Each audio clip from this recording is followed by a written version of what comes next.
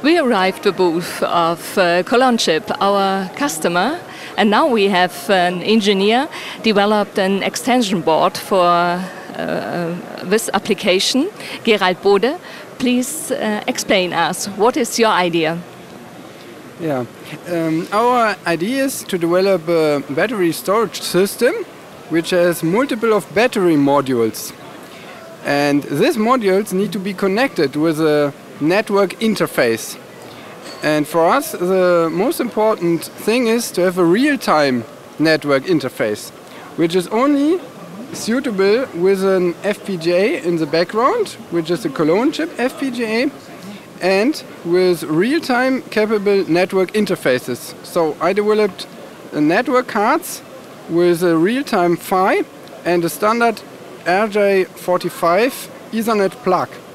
So this is the fundamental base for our development of an N-level battery module. And why do you use with FPGA? We used the Cologne Chip FPGA because it's exactly fitting our needs and it's developed in Germany. So we have a supply chain which is real easy to handle and a real good support in German, which is only 10 minutes from our N-level office. So there's no better choice for us for a global chip development and for our product development. And the PCB is made by Eurocircuits. How did you find us? We looked a long time for a real full integrated board manufacturer. And I found another company which is nearby here, and at one point they were not able to get these fine chips, these real small ones, and I had to do a redesign of the full board. So I had no chance, and then I was looking around and found Eurocircuits,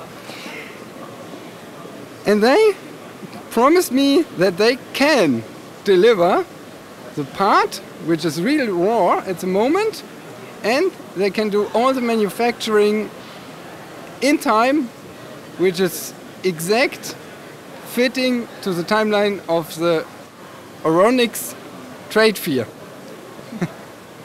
What a nice story. How many time do we need for assembling the board?